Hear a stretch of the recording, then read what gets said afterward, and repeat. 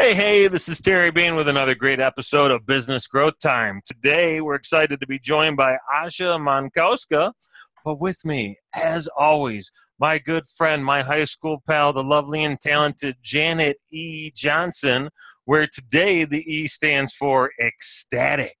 Ooh.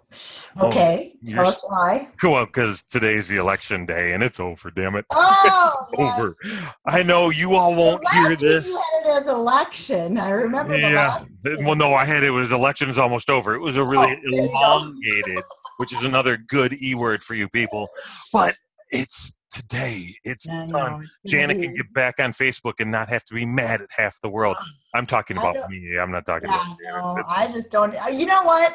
In my business, I'm ecstatic when it's over so that we can get back to business because nobody wants to be on Facebook right now. So it's I hope it goes back to being business. Speaking of business, I'm really excited about our guest today. I actually met her through a referral. A gentleman named Matt Johnson reached out to me because he saw our podcast on the website, on LinkedIn page, and said, you need to meet this lady. And so Asha and I had a great conversation for about a half an hour, and she is cool as the other side of the pillow. She's one of Forbes' most influential success coaches, right? Which is pretty slick. She's a 2-time international best-selling author. One of the books she wrote was with sales trainer extraordinaire Brian Tracy. She's an attorney. She is kind of a world traveler. Wait till you hear her talk. She doesn't sound like she's from here, Janet. She doesn't even sound like she's from Minnesota. She doesn't sound like it at all. So I am going to introduce you all to Asha Mankowska. Asha, how are you? I am fantastic. Thank you so much, Terry, for this amazing introduction. I just feel like in the clouds, after that. I will just have you with me every day, introducing me anywhere I speak. I will be your Flavor Flav. That'll be absolutely. Terry, it takes the charisma that you have, to actually interject so much enthusiasm and fun with all the introductions. Sometimes introductions are so boring. Did you notice? Right, and we're like, oh, okay. Right. You was like, oh. Well, thank you.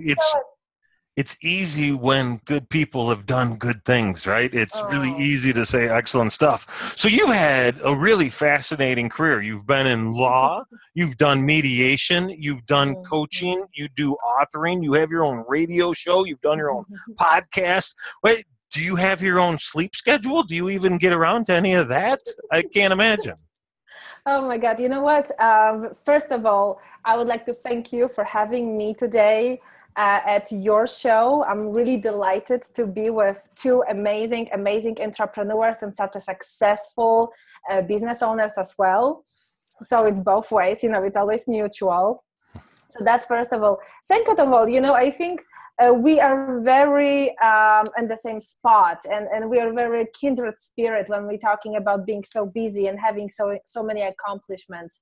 I think the more things we are in, the more things we accomplish, we do, we are even more productive and effective. Wouldn't you agree? Well, The old saying is you want something done, you give it to a busy person. Yep. That's exactly. It. Or what I learned this here in San Diego to the single mom or single dad, right? Because they always on top of everything. That's it, because there's a difference between time management and priority management, right? People that are high performers, they know they can't manage time. Time is time, 24 hours a day, every single day for every single one of us. They manage the priority and they know what they have to get done because they keep their eye on the ball. I love that, Terry. So very true. So Janet, I shared Asha's bio with you. Did you get a chance to take a quick look at it? Talk about busy. Yeah. I love it. I love the international flavor. I love the mediation. So I'm curious. I don't even know where to dig in, but let's talk about some of the coaching work that you do. Sure. Who do you look to coach, and what's your area of specialty that separates you from some of the other coaches that we've all met? Fantastic question. My career coaching started kind of organically. I just discovered it was my passion always. even studying law back in Poland, I had several companies that I've built and I sold, and I attracted people. So I had to learn how to basically market, how to build businesses, all the hoops that you have to. Excuse me, I apologize for my cough. No problem. It's like I was telling you that the weather here is crazy, but so you might hear me coughing sometimes. But so I think it was very natural for me to choose what I would love to coach about because it was my passion. So business, I discover not law, not mediation in a sense, but working with other people in business, helping them create products, creating their branding and branding awareness and visibility, right? And then what follows, positioning of either product or their service, because depends what you build your business around, either yourself or your product. So Apple, that will be product, right? But let's say Brian Tracy, it will be around Brian Tracy. Yep. So I just discovered that that's what I'm passionate about. It comes really easy to me. So I start love to strategize about this. And then very quickly, when I made a switch from attorney to business coach, all my prior co-workers told me, hey, please do this for us because you were already doing it. You were interviewing our clients, accepting our clients. So just continue, help us doing so. And, spread out the word about our services.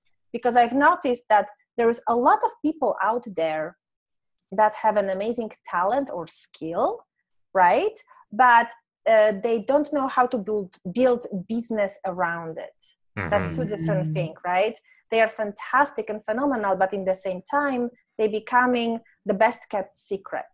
Mm-hmm. So I think with my passion for it, I start digging and discovering, of course, educating myself. That's a huge part why I became so successful really fast, really quick, because the first steps, what I did, I invested myself and in my education.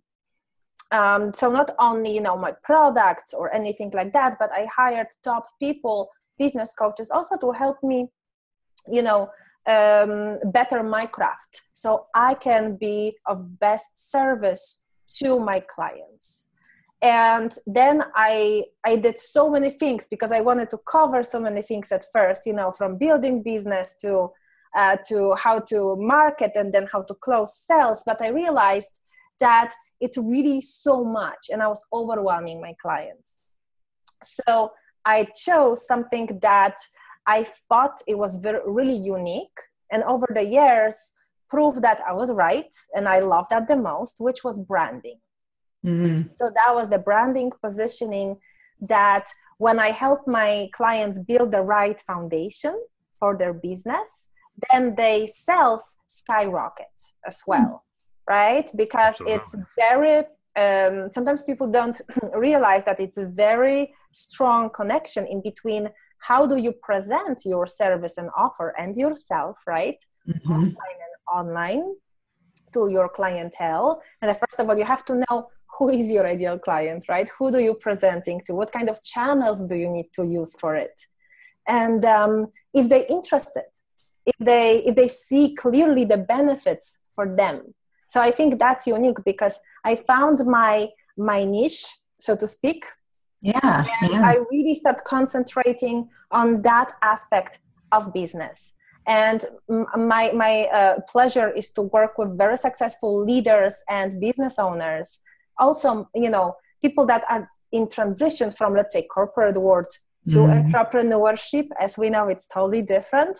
So I help them really completely transform their identity, business identity and a professional identity. So they can achieve the results they want. Either is closing sales or getting bigger visibility out there, being known and respected as experts. I think that's such a great point because a lot of times, especially people that are starting off in business, they look at the top of funnel and it's so big, right? Everybody's an opportunity. Yep. And you spend too much time running all over the place, right? Janet, you and I had this conversation not too long. about just the marketing space. I mean, you went through this kind of transformation. Explain how you kind of funneled into where you are. Well, I had started with doing everything for people when it comes to internet marketing. And then, it became where, okay, I can't handle keeping up with the Google changes and the social media changes. So then I just said, okay, Google is going to be for the SEO people. I'm not going to be SEO, so we're going to move over here. And then over the years, it became where I ended up with more B2C clients. So now I'm not the LinkedIn expert, and I tell people I'm not the LinkedIn expert, and so niching it a little more. Could I go even more niche? Sure, but I have a lot of different clients that come to me. I mean, one of my big niches is jewelry, but I still could take that dentist down the road. You know what I mean? So it's hard to I loved what you said about you niched into. And I think people want to stay I can do it all. I can have this person and this person and this person, But really, the more you niche, the more successful you'll be from what, Very true. I heard recently, and right now I'm repeating this because it's so funny. In your, in your niche will make you rich. So, this is that's cool. Yeah, it's a funny slogan, but it's very true because when you can, let's say, a little bit narrow down yourself, right? And you can select your avatar, your ideal client, who this person, a woman or a man is. The more specific you are, the more specific you will be able to even know how to help this person, right? And I always say, really start simple. Don't I think we all did this mistake, and we learn on that. I learn on my mistakes. That we trying to help too many people, Janet said, too many people at the same time with everything. I can do everything. Yes, you can. That's true. But you know what? Start from one problem, one issue that you will be solving for your clients, and create the solution. Make sure that they understand that the solution is connected with you, right? So they have to hire you to get that solution, right? So there is no misconception.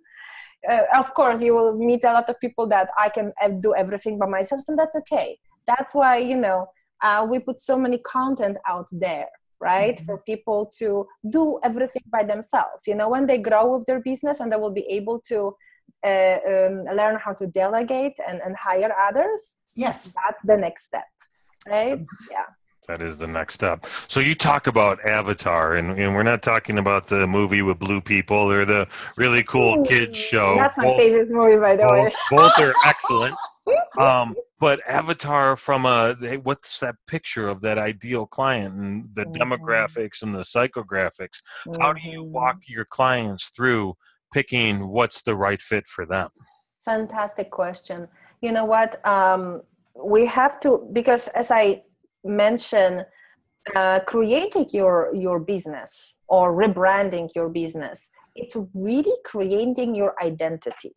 So it has to be really congruent with what you love, with what you're all about, what is your passion, and what are you good at, right?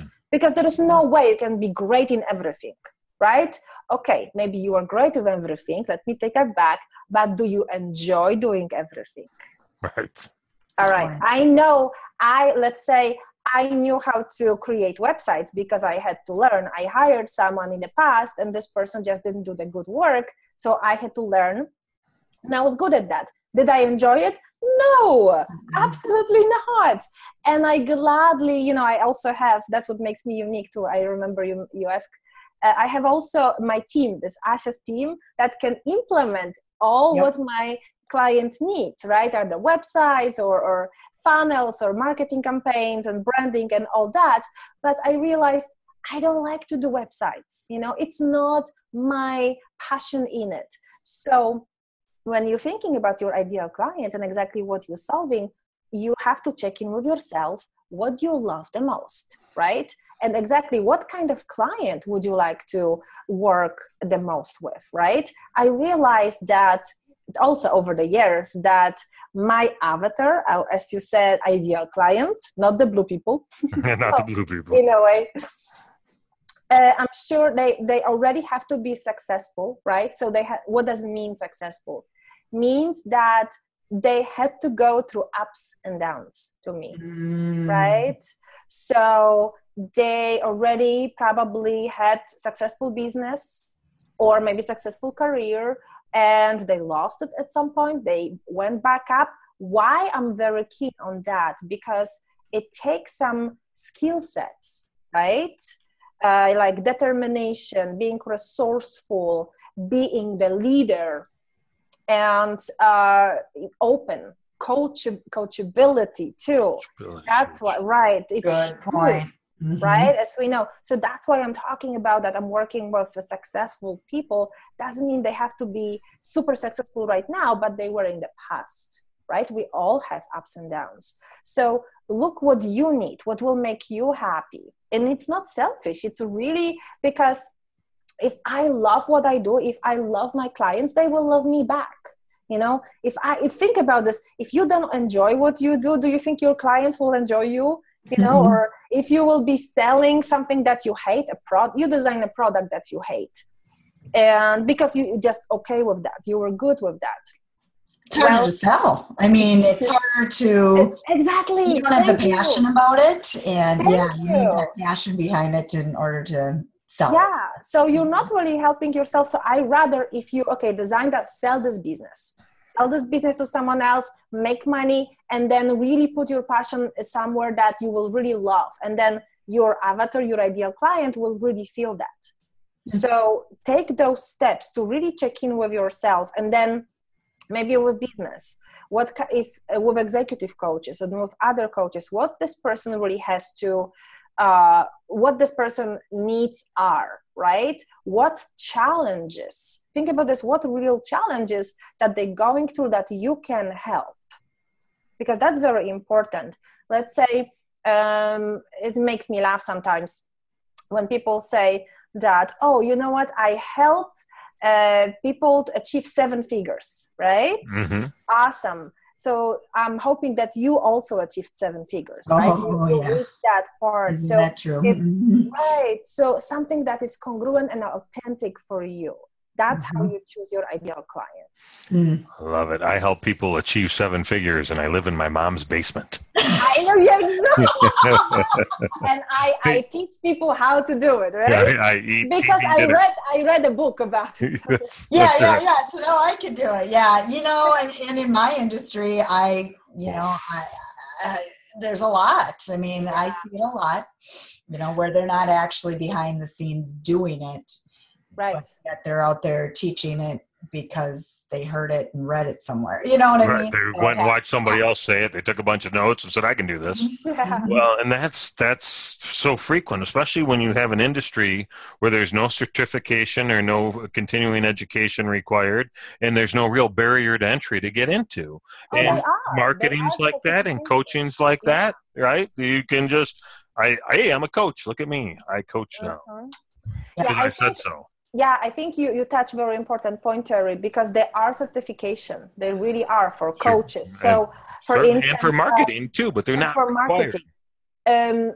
That's true. But for instance, in Europe, they are. Interesting. So yes. So let's say ICF. It's International Federation for Coaches, as we all know, right? Yeah. It's required for coaches to have certification, be part of it, be a member. And when I was having a pleasure, I spoke in Poland, in France, and in Germany for ICF. Then you really see that it's in high regards. If you don't have it, you have to have master's degree at least in certain subjects, right? To be even able to do the certification in maybe coaching or something like that. But in Europe, it's totally different. Let's say when you go working to the bank, even a bank teller, you have to have not masters, but at least bachelors in banking or, and speak 3 languages. So that's another thing. Wow. So in Europe, the it's really treated very seriously. And I think, here in California, where I'm in here too, and I had the pleasure to be chosen as a vice president of marketing for SDPCA, San Diego Professional Coaches Alliance. I met a lot of amazing coaches, certified coaches, top skills and qualification. Again, nothing to do with business, right? Mm-hmm. Again, completely broke, but they had all the certificates. So what? Right. Yeah, well, that's our value on education in this country. I have to say this gingerly, is relatively askew. Let's call it that, right? We say it's important, but we don't treat it as important. Janet was elementary. Was it elementary ed? I was going to say you were like a little kid teacher at one point. Yeah. Did you With actually? A kindergarten endorsement. So see, she's certified. Slightly different than certifiable, which is But so we say the things about education, and we want people to have education. We talk about college and the importance of it, but I mean, look at how far it's fallen over time. So I think so. But you know what? I think let's don't underestimate experience too. Yes. Because let's say I really want to point that out. I'm really pro-education because that's how we're being raised. To respect education. You know, my mom has 4 different majors. She's a professor of medicine. So of course. It was instilled in you. Yeah, I grew up in this. I have masters myself in journalism and PR too. So it was part of my passion, right? But please do not underestimate your experience, because I think Terry mentioned people like they say, oh, you know what? I lost my job. I'm unemployed right now. What I'm going to do? Oh, I'm going to be a coach. Right? And so something like that, right? Oh, I heard a new word. I don't know what does it mean really, but I'm going to be a coach. Yeah. So those people really will mess up the rep of, or I'm going to be a marketer. I'm going to be a salesperson or something like that. But they have no experience. They have no real education background or in it. But I think your results are very important to me. I feel your results will be your credibility in the end of the day. I'm with you. You know, because like you mentioned some of my achievements, you know, I'm really proud of them. I'm really happy. And then let's say if I will be trying to work with leaders and help them become role models, but how can I do it if I did not achieve that, right? In the same time. So I think your clients will probably ask for your education, maybe not, but I think they always will respect your results, you know, with you, because if you can do it with you, probably it depends how determined they are and how much work they will put in to that too, because it's mutual, it's a partnership. It's not only you, right? Absolutely. Right. So we have to shift a little bit that responsibility on our clients and make them understand that it's a mutual responsibility to get their results up, because you already got your results up. So education, yes, absolutely. And for instance, I keep educating myself every year, taking classes, going to seminars, training. I just got all the, like this year, several new certifications, you know, train the trainer, all that, speaking. And it's very important because please remember, we as role models, people will look at us and they will say, okay, I can do that. But they keep educating themselves. So we have to as well. Yeah, I agree. Where's the marketing conference you're going to in March, Janet? Social Media Examiners, Social Media Marketing World. Yeah. It's in San Diego. She's in San Diego. I'm in San Diego. Oh, it's a huge conference. They're expecting 4,000 this year. So when is it exactly? Maybe I'll stop by. It is March 22nd, 3rd, and 4th, I believe. So it's Social Media Examiner. They're the biggest social media people. Awesome. Then I'll find out. Look it up. Yeah, it's going to be a great conference. You know what? I have to say that in being in San Diego, it's really comfortable because all the biggest conferences that I have a pleasure to participate in are right here. I know. We have to fly from So let's change gears. We talked about an idea of funnels earlier. We mentioned that word a couple of times. You mentioned it. I mentioned it. I'm sure Janet mentioned it. You have co-authored 2 books. which is very interesting to me because I like the idea of sharing that weight with somebody else, right? Exactly. Partnering, and especially when you're partnering with people that are big names. Brian Tracy is huge. Can you talk about that experience and how that's helped you? And Ignite Your Life is the name of the book with Brian Tracy. She's holding it up for those of us who aren't watching this on video and will be listening to it. So very cool. How did that come about? Great question. And I love that you use the word funnel, because that's very important. I want you to understand that things like books, right? Like anything that we put out there, podcasts, reports, quizzes, opt-in windows, that are a lead magnet. So something that you can basically introduce yourself to your audience for free or for little price, right? Like books cost, obviously.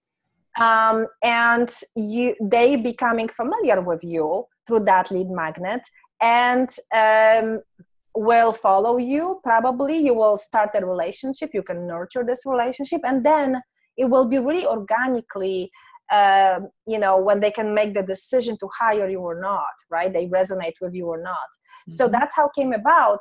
That was exactly my purpose.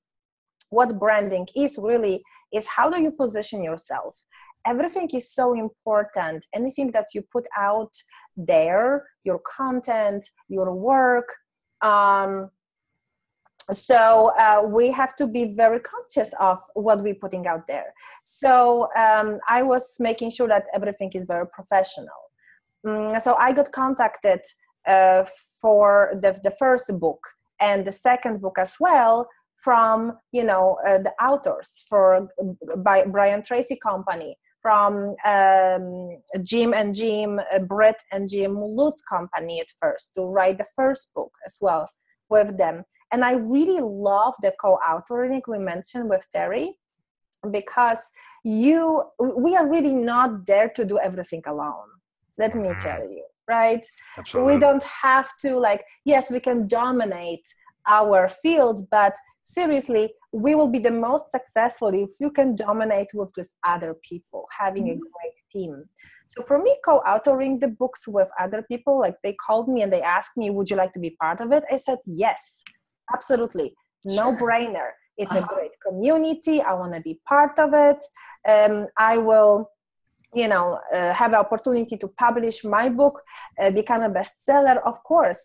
And then another part of your branding and positioning too is your being associated with the right people in your career, right?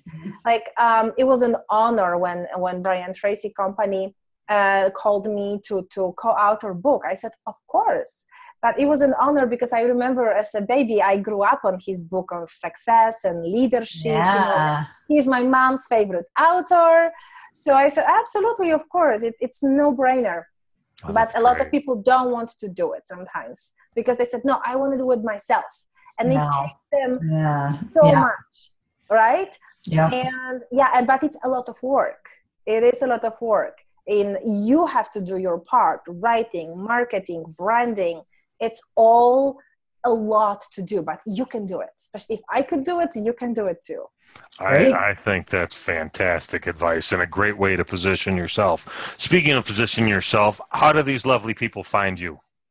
That's a great question. So the first book, I turned the first book into ebook, basically. It's called Manifest Your Greatness Today. And you can basically download it as a free gift from me at my website, yourfavoritebusinesscoach.com. So think about me this way. Who is your favorite business coach in the whole world? Asha, right? There you go. Yes, exactly. That's good branding. Very simple. So very simple. So you're getting your free ebook at yourfavoritebusinesscoach.com. And you can actually go there and see, because it's nothing different than a lead magnet that I was mentioning before, where you can put your email and then you becoming part of my lovely list, right? So you will be in touch with me if you choose. If not, that's fine. And then you can have your book. And also, if you get in touch with me at yourfavoritebusinesscoach.com, one of my top business coaches will have a pleasure to offer you free discovery session. But if you mention that you've seen me at this podcast with Terry and Janet. Awesome. Well, thank you. That's a great offer for Ernie. Ernie is our name for our audience. Just call them Ernie because, well, it starts with E. Yeah, that was really the simplest one. So speaking of, they and the rest of you can find us at businessgrowthtime.com. There's 65 plus other podcasts sitting out there for your listening and learning pleasure. You can connect with us on our Facebook group at businessgrowthtime.xyz. We've got 500-ish people in there hanging out and sharing great ideas for business growth. We're on the Stitcher, we're on the iTunes, so we're kind of wherever you are. Janet, anything that I missed that I should have said? No, this was fantastic. And I know I'm going to go get this ebook. And I do think that, listen to the points that Asha had because, everything made a lot of sense, and let's niche it down. niche to be rich. Yes, baby. Love it. Right. And I will see you also on your Facebook. I know we're connected, so I'm on Facebook and LinkedIn. Please connect with me. I would love to talk to you. Great. Thank you, guys. Thank you for listening. Thank you, Asha, for being such a wonderful guest with great information. Janet, as always, a pleasure. And